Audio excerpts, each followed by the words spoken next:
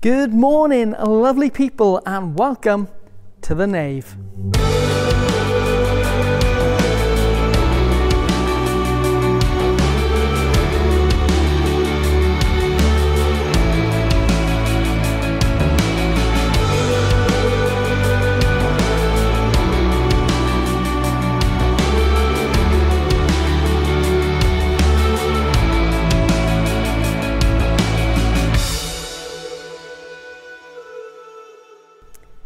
It is indeed a privilege, a pleasure and a joy to welcome you to our service today.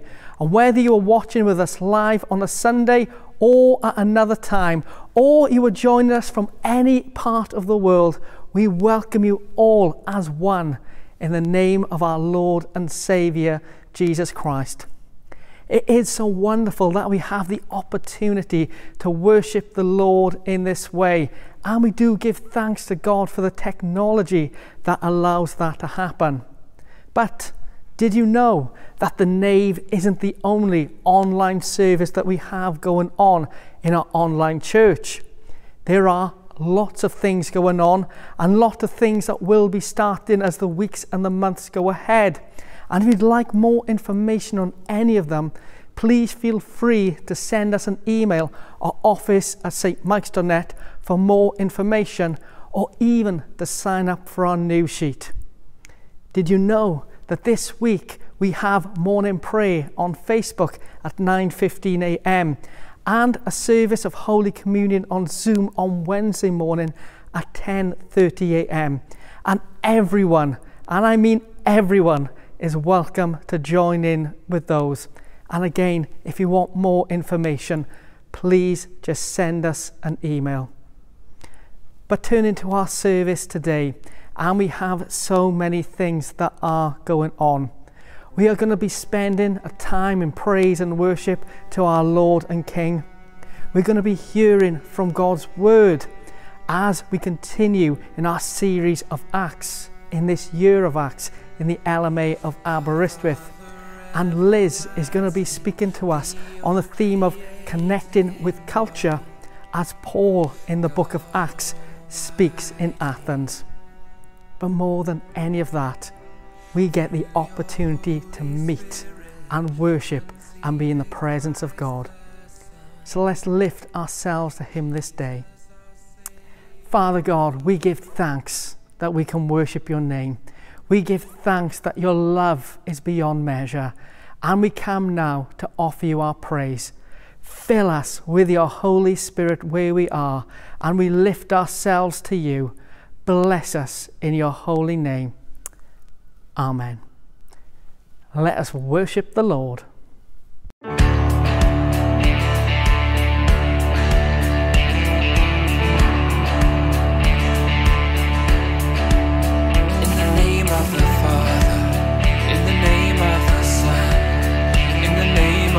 Spirit, Lord, we come.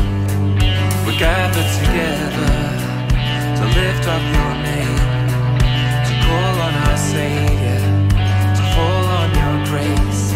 In the name of the Father, in the name of the Son, in the name of the Spirit, Lord, we come.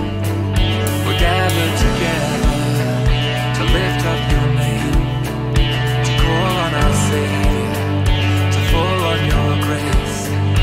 Hear the joyful sound of our offering as your saints bow down, as your people sing. We will rise with you, lifted on your wings, and the world will see that our God saves.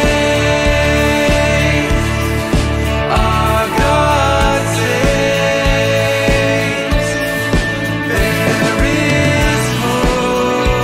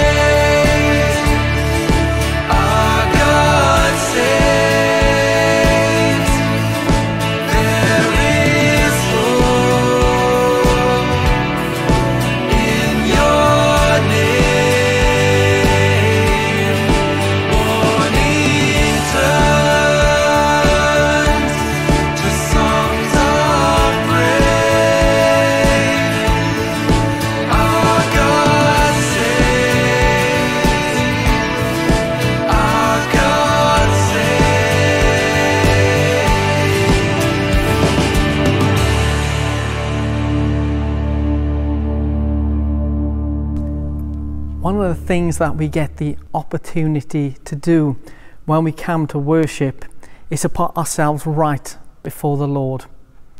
We come to confess our sins, and we do so safe in the knowledge that Jesus has died for us and he is risen again, and that when we are truly sorry, he forgives us.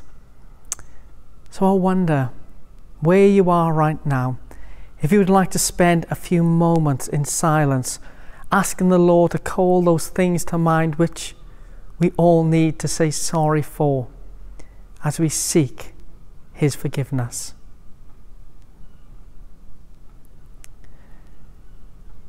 Father God, we are sorry that we have sinned in thought, in word, and in deed, and that we have not done those things which we ought to have done. In your mercy, we ask you to forgive us. Hear us now, Heavenly Father, for the sake of Jesus Christ, your only Son and our mediator and advocate. Amen.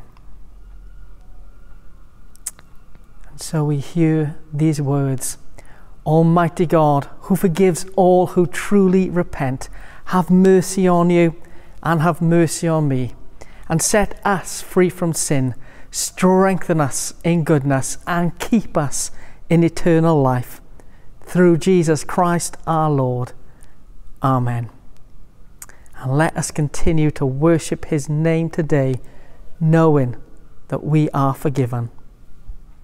Hi friends, you find us in the stable once again, having our usual fun. Hi friends, hope you're staying safe. I'm going to make some Skittles today. I'm going to show you how to make one, but then you can get on with it yourself at home. Perhaps something for the holidays. I'm going to use this little milk bottle. Well, I have used it already. But you could use a yogurt drinks bottle or tins and just put a bit of tape around the sharp edges. Hannah, why are you making Skittles? Well, Paul, in our Bible reading today, it talks about how the people Paul was talking to had lots of idols. Ooh, I know what they are. They're things that people worship. They can be stone statues that people bow down to and give presents to. That's right, Paul. But the thing is, idols don't need to be statues made out of stone.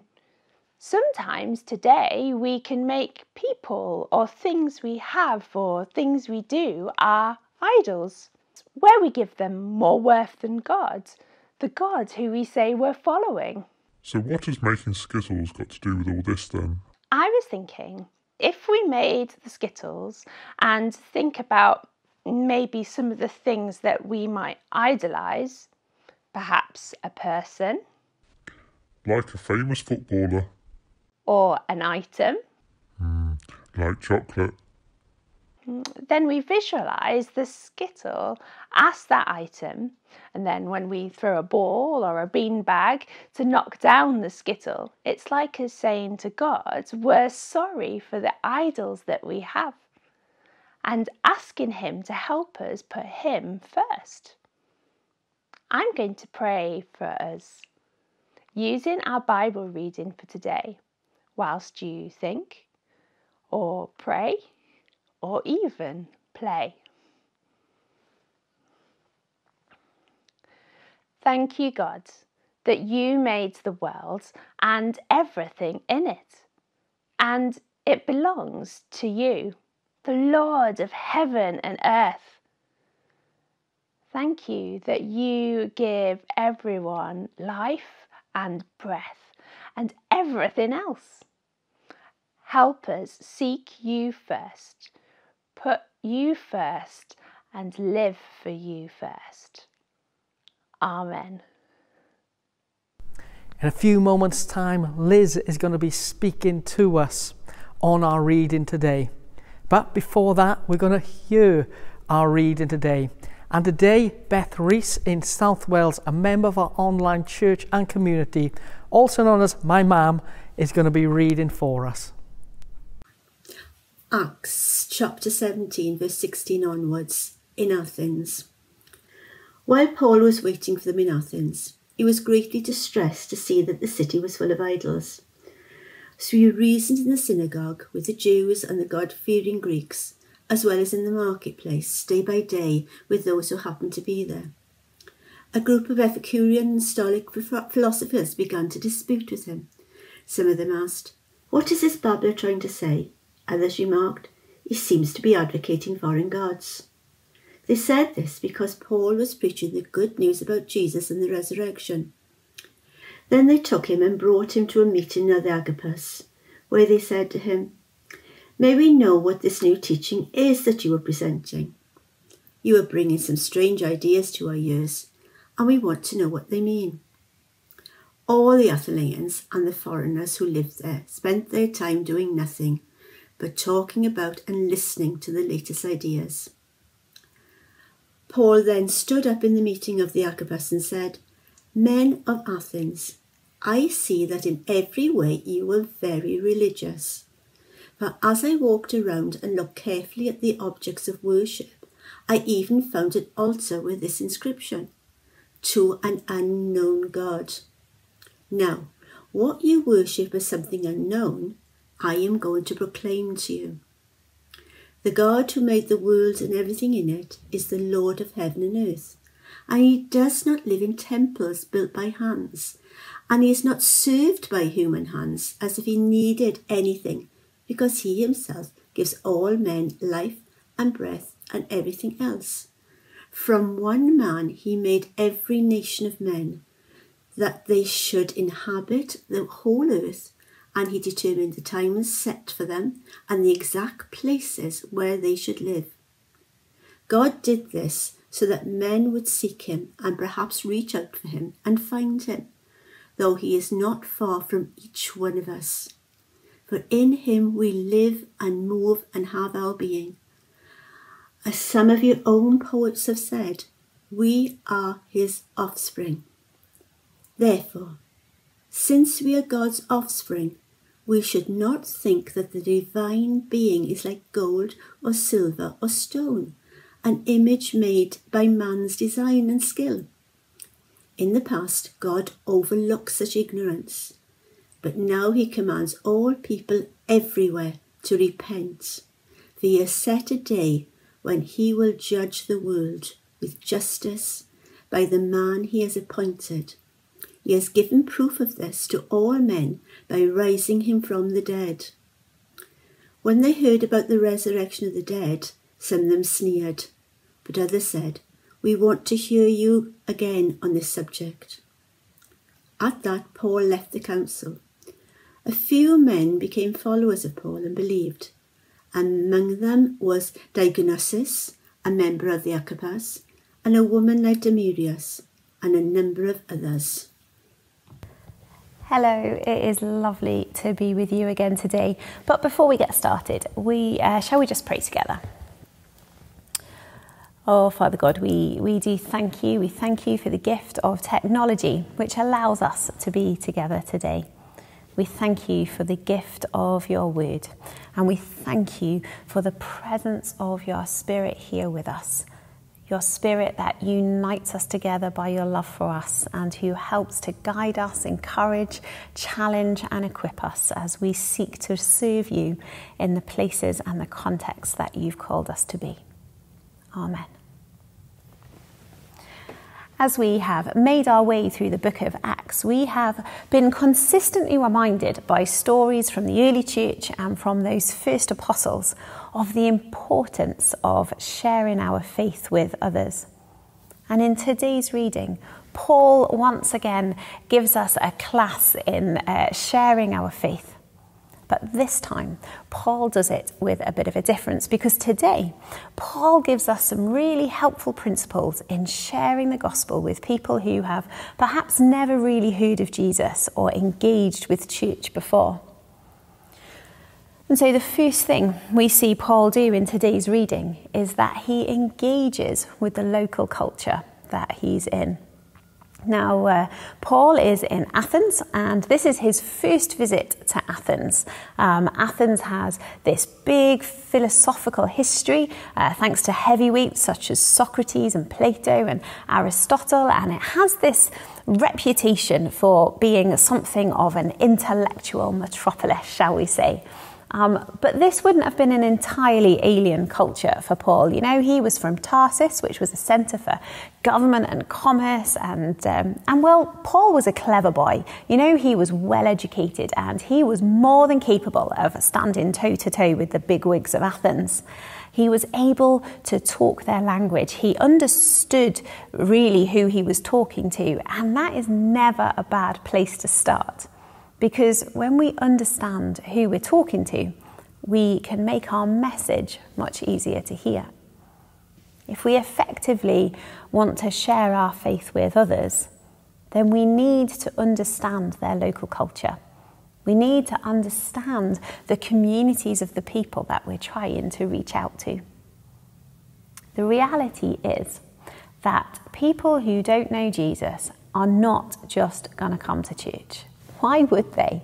I literally only know of one person who ever came to church for the first time because they just woke up one Sunday morning and thought, you know what, I'm going to go to church today. As a general rule, things like that don't happen. And so if we want people to come to faith, if we want them to hear about Jesus, then we have to be intentional about the conversations that we have with them outside the church. And that means sharing the gospel in a slightly different way. You know, if I go to church, it is okay for me to get up and preach a sermon. Generally, it's expected. But that's not going to work, say, if I go to a family party where most of the people have no connection to church. You know, if I choose that moment to get up and preach a sermon, I think it's a pretty safe bet that no one would come to faith. In fact, I genuinely think that all that's likely to happen is that I would become that weirdo aunt that everybody just laughs awkwardly at, and then I become the person that no longer gets invited to family parties. If I want to share my faith at a family party, then I'm going to need to do it in a different way, in a way that's appropriate to the situation, and in a way that actually connects with the people that I'm talking to. And it's no different. It's no different for us in whatever situation we find ourselves in. If we want to share our faith with people in our community, then we need to do it in a way that connects with them and their situation, with them and their culture. And that means we've got to get to know them. If we want to share faith with people in a meaningful way, then we actually have to become part of their community. So Paul's in Athens and he is waiting for Timothy and Silas to arrive. And while he's waiting, we see that he's actively observing and learning about this community. And he notices that they've got this massive problem with idolatry. And in some translations it says, Paul's spirit was provoked. And I love the idea that Paul's spirit was provoked because it kind of shows that this issue with idolatry isn't just something that he happened to notice in his humanness. It's a spiritual thing. It's God showing it to him. It's God saying, look, Paul, notice this and start here. And so when we look at our communities and the places that we want to reach out to, we have to start by saying, God, would you help us to notice things? Would you show us the places that you want us to start? But if we want to connect and reach out to our communities, we are going to need to venture outside of the church. And yes, Paul did go to the synagogue, but that's not where he's learning about the community. He's doing that outside in the marketplace among people. And I think that's such a big challenge for all of us, isn't it? For us as churches, you know, we have spent so much of our time over the years trying to attract people to come into church that we've missed the opportunity to take Jesus out into the community. Thanks to the wonders of Zoom, I was chatting to an American church planter recently and he came out with this brilliant line, and I did tell him at that point that I was going to rip it off as many times as I could. And he said this, he said, the thing about mission is that it should never be about people getting people into church. It should be getting people out of the church and into their communities. And that is such a challenge for all of us, isn't it? To ask ourselves, how am I going to get out there and connect with my community? To take seriously some time with God and to ask him to show me where you want to start, show me where and who you want me to connect with. So Paul engages with the local culture. He uses this as a means to talk about Jesus. But it turns out that people, even when you engage with their culture, find that talking about Jesus is often a bit weird. And so the local people look at Paul when he's talking and they look at each other and they say, what is this babbler wanting to say? They don't understand. But because Paul had made himself one of them, they are still interested. They didn't get it, but they knew they wanted to know more. By engaging with the local community, Paul affords himself this opportunity to speak more openly and widely about his faith. And so they take him off to the Areopagus. Now, the Areopagus is a real place. It's known as Mars Hill.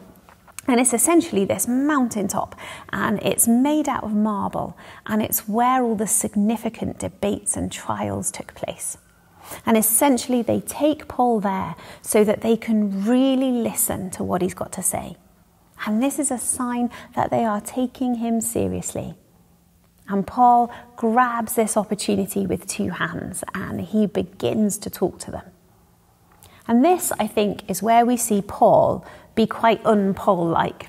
Because before, when we've seen him share his faith, he's done it by opening up and explaining scripture to people. But not this time. This time he engages in, for want of a different phrase, he engages in natural theology.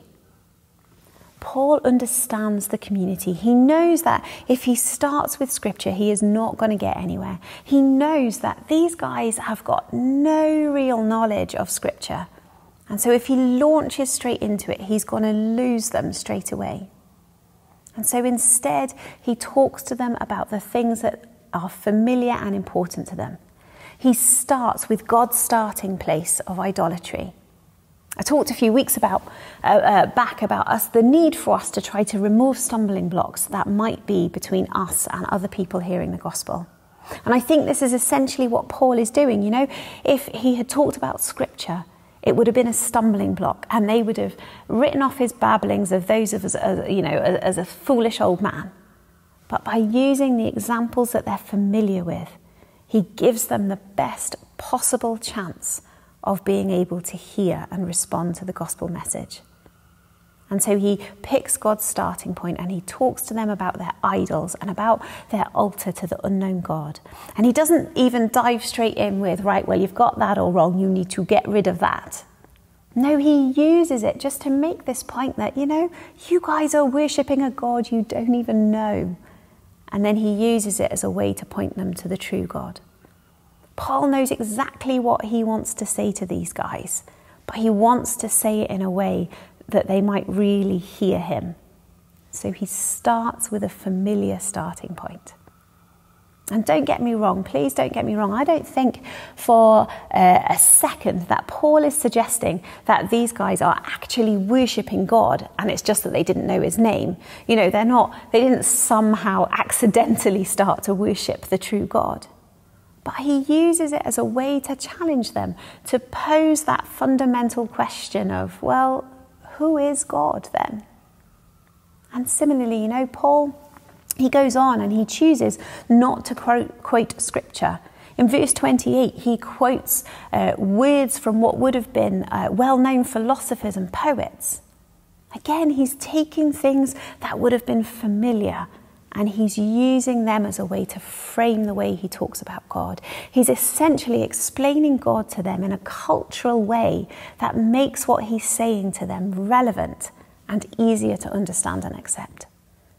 And I think this is so important for us today as we kind of seek to truly become part of our communities. We have to ask ourselves, what might be the best way for us to share the gospel? What kind of ways might God already be present in these situations that I can simply tap into? I had a lovely conversation with a couple this week.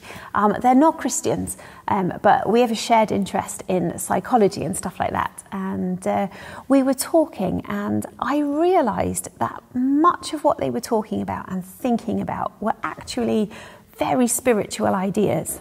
And I'm not sure that they would have framed it in terms of the Christian faith, but it gave me this opportunity to actually say, you know, this is how I would frame it, and this is how that might fit. And is this something you want to hear more about and explore? And the answer was yes, let's talk more. And you know, who knows where those conversations will lead. But it all came from that starting point of a shared interest, of a God-given opportunity for me to share within a context that was familiar to them. And it's exciting stuff, you know. I think engaging with our culture and context is vital if we want to share Jesus in a way that's relevant to people. But it would be wrong of me not to add just a little word of caution. But as Christians, we are also called to be countercultural. We're called to be in the world, not of the world. So there always has to be a difference between us and the rest of the world to actually find that opportunity to share. So for example, as part of some research I once did, I was talking to people about their spiritual experiences. But of course, not all spirituality has Christian roots. You know, there's a difference between going outside and feeling spiritually connected to nature and feeling spiritually connected to the God who created that. And it's often these little points of difference that give us our opportunity to share. And so we do have to be careful. We have to make sure that we remain accountable and that we remain intentional about sharing the gospel. Otherwise, the message of Jesus is diminished and you know, we lose our ability to make a difference. You see, Paul, he engages with culture. He uses this kind of natural theology, but he never, ever compromises the gospel. Now, there are people who are far cleverer than me that would argue that Paul doesn't do a very good job here because he doesn't actually, if we look, explicitly talk all that much about Jesus. But let's have a little look very quickly about what he does say. He says, this is personal. In verse 29, he says, God is so much more than all these idols that you've made out of stone and gold and silver. And he says, these things to a point are just made up, God. But God is real. God is in spirit and in truth, and he wants a relationship with you. He says, you need to repent. In verse 30, Paul says he commands all people, everyone, to repent. And you know, repentance is at the heart of the Christian faith. And so Paul says to them, you've got to repent. You've got to leave all those false gods and idols, and you've got to turn towards the one true God. He says you didn't know about it before, but now you've heard about the true God. Now you've got to choose to repent if you want to follow him. And he says, this is important.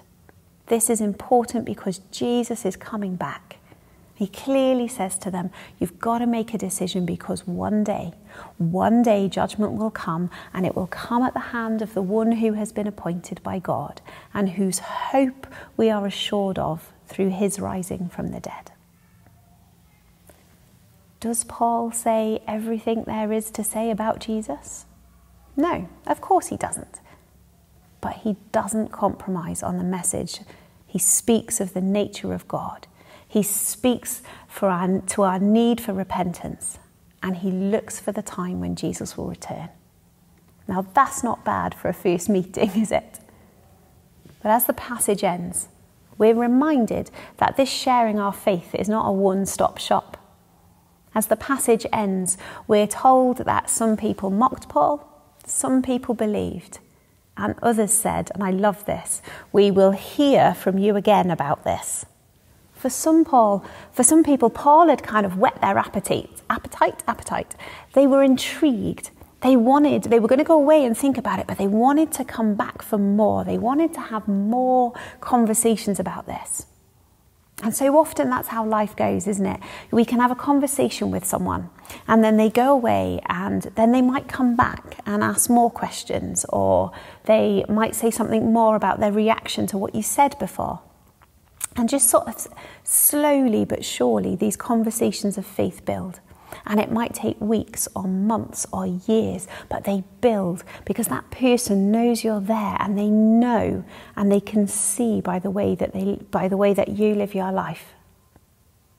But those kind of relationships and those kind of conversations only happen when we're prepared to truly live among our communities, to immerse ourselves in them, to understand the things that they love and the ways in which they hurt and the things that bring them pain and joy. And when we're prepared to feel all those things and to experience all those things with them, then we will afford ourselves the opportunity to talk to them about Jesus in a way that is relevant and in a way that is relatable and understandable, and in a way that we pray would be truly life-changing for us and for them and for the benefit of the kingdom of God. Amen.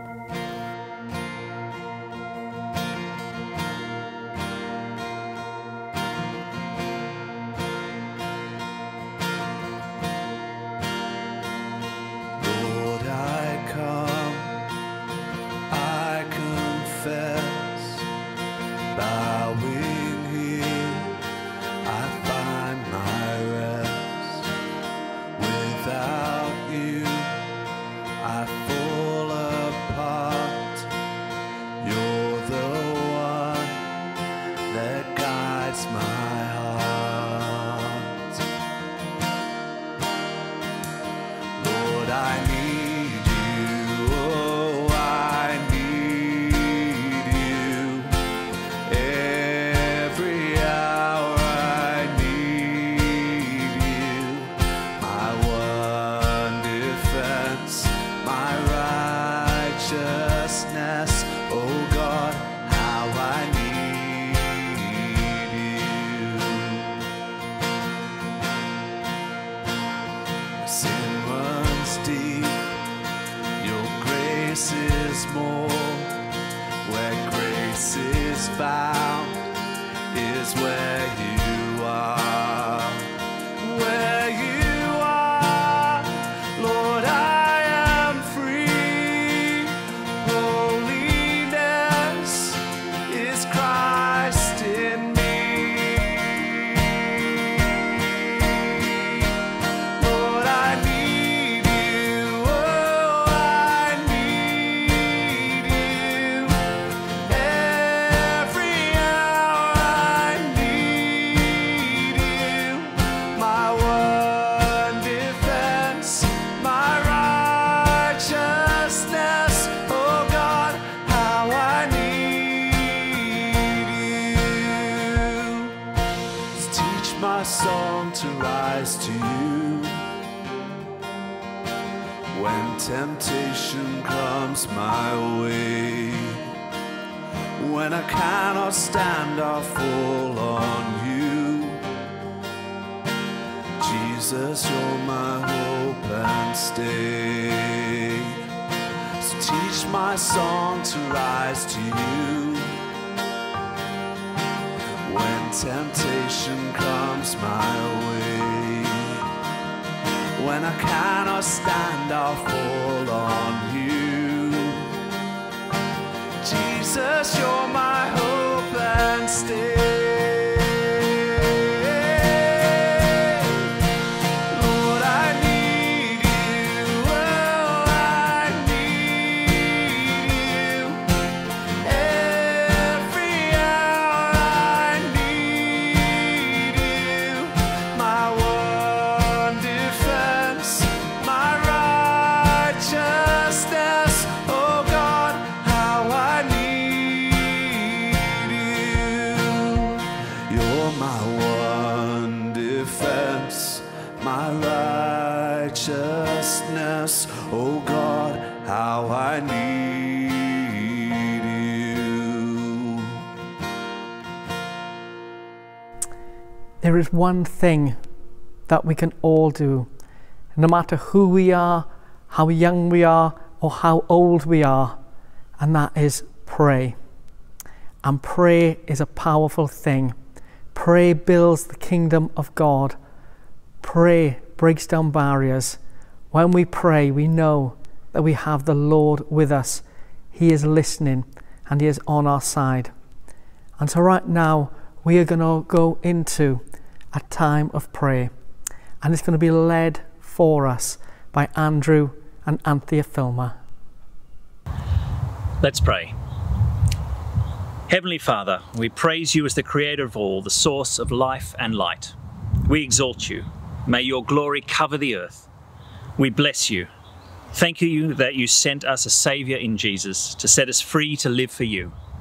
Thank you that in him we have forgiveness and life to the full. Heavenly Father, thank you for your creation, for its beauty and abundance. You made it and declared that it was very good, but we have not treated it or our fellow humans with the respect they and it deserve. We are sorry and ask that you help your church to care for creation and those who live in poverty. We pray especially for the current climate emergency that is creating increasingly extreme weather conditions around the world. Help us in the church to act. With less than 100 days to COP26 in Glasgow, we ask for wisdom for those leaders who will gather, for meaningful, ambitious action, and especially that the cries of the most vulnerable will be heard in those discussions. We pray for all those most vulnerable in the ongoing coronavirus pandemic, whether in our own nation or across the world. We pray for the effective distribution of vaccines to all parts of the world, and for the church to be active in advocating for meaningful action to counter the inequality in access to good healthcare. We pray for the leadership of our nation Wales. We pray for wisdom as our leaders negotiate the complexities of leading this nation. And we pray that they will serve the nation free from the influence of vested interests. And finally, we pray for the leadership of our church, those who are ordained, but also those who serve on the church committee, the wardens, those who lead the different ministries. Heavenly Father, we thank you for them, and we ask that you bless them and strengthen them as they seek to walk faithfully in your service. Let's continue to pray. Dear Father, we turn our thoughts and prayers to our churches here in Aberystwyth. We pray for all the churches in our ministry area as they find new ways to teach people online. Lord, some wonderful things have come about through the online services, and we thank you for these. Lord, we pray that you can help us to continue to meet together even when it's hard and tiring to be in front of screens. We thank you that we've been able to meet in our church buildings again, even with restrictions. We pray especially for the parents and toddlers group that has been able to meet again. We pray for the parents who come through the doors seeking companionship, help and community. And we pray also for the children who may not have had as many opportunities to socialise as they may have done pre-pandemic. Please work in the conversations and help Hannah and her team to know by your Holy Spirit the words and approach each parent is seeking. Lord, we pray for our town, especially as more people come here on holidays. Please calm any frustrations towards the restrictions. Please help people to be mindful of keeping our town clean as they are on holiday. We pray for the Jubilee Storehouse as they continue to provide for people who are anxious, in distress about groceries. By your Spirit, help us to live in peace with one another. Help us to lay aside our own concerns and to focus our attention on those who are vulnerable among us. We think now of our friends, family members and neighbours who are sick and lonely. Show us how to care for these people who we know, who are anxious, fearful and sick. Strengthen those who are treating those we know who are sick, and help us to comfort those who are mourning the loss of a loved one. Help us to remember that by Jesus' death and resurrection, you have set us all free from the penalty of sin and the fear of death. Give us a firm trust in your goodness all the time, and of the hope in your promises to us. These things we pray in the name of Jesus Christ. Amen.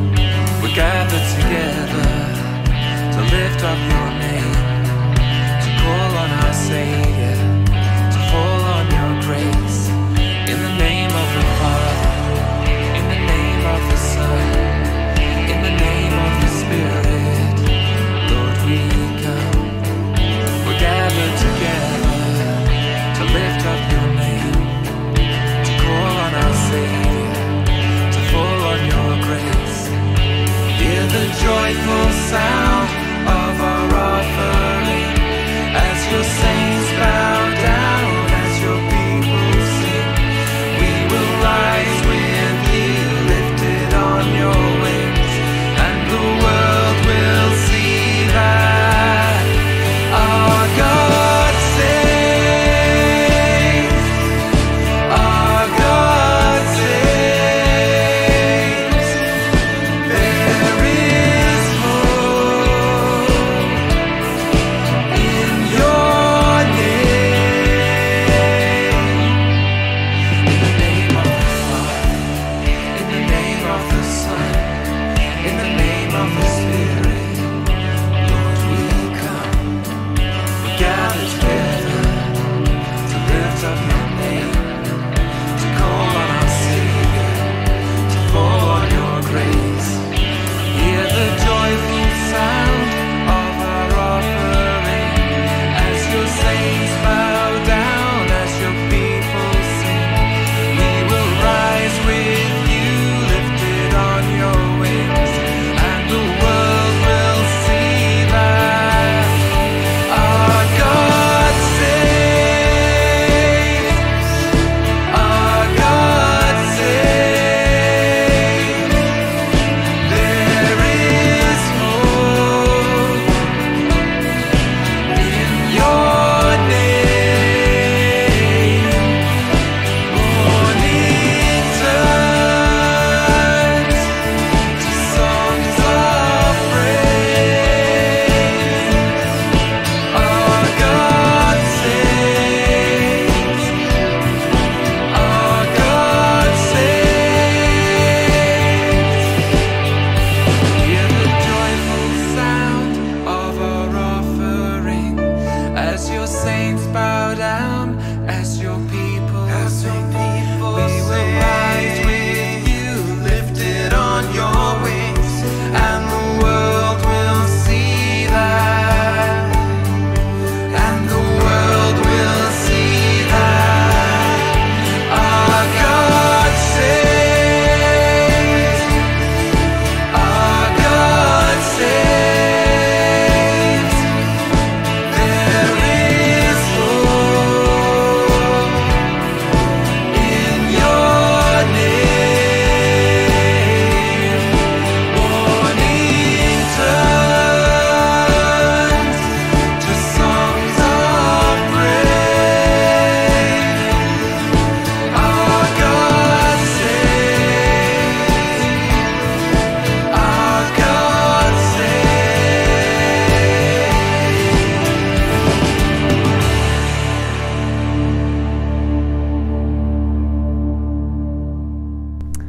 Father God, we give thanks for the freedom to worship your name, and we give thanks that your Spirit is resting upon us.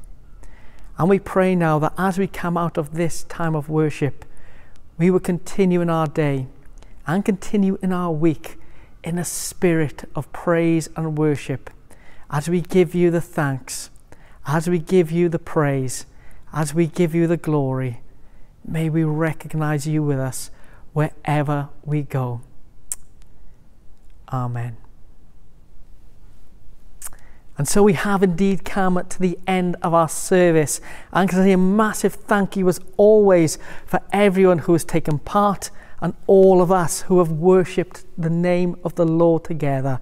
Thank you so much. It is so wonderful that even though we have our scattered lives, and even though we are separated by so much distance, we're united as one in the name of our Lord and Saviour Jesus Christ, bound together by the power of his Holy Spirit. And as we go into today, as we go into this week, know that that bond keeps us together. Indeed, if there is anything on your mind, anything that you want to talk about, or anything you are going through, we would love to be there to help you and support you and to pray for you as well. So please feel free to give us a call or send us an email, and know that we will be there for you, together holding each other up in the holy love of God, which does indeed, as I say, bind us together. You may have seen already via Facebook or even got an email that we are currently looking at this online church that we do, and a survey is out there so we can learn together and discern the way forward. Please, if you have the time and you haven't done so already, please take the time to fill in that survey. And on Facebook now, a link is going to appear below to show how you can do that. But above all, let's go out this week telling the message of the Lord, speaking into the context that the Lord places us in, and going out in his love and in the power of his name. So let's go with God's blessing. May the blessing of God Almighty, the Father, the Son, and the Holy Spirit be upon us and remain with us this day and always. Amen. Let us go in peace to love and serve the Lord. In the name of Christ. Amen. Let's go out there. Let's have a great week. God is with us and nothing can stand in his way.